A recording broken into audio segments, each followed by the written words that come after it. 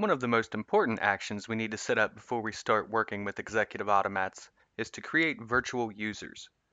Virtual users are used to automatically log into systems without needing to type the login and password every time we record or run a script. You need to have the admin role to be able to create virtual users. To create one, go to the Settings tab, then Virtual Users, and then click on the Add button. On the next form, we need to fill in the required fields. Starting with the name, let's go with Executive Automats 2. Then you need to enter the login. Now let's click on the Remember Password checkbox and enter the password. Next, we click on Create, and the virtual user is created, but it cannot be used yet. The last step is to click on the Authenticate button. Once the user is authenticated, it can be used during script creation. It cannot be used yet.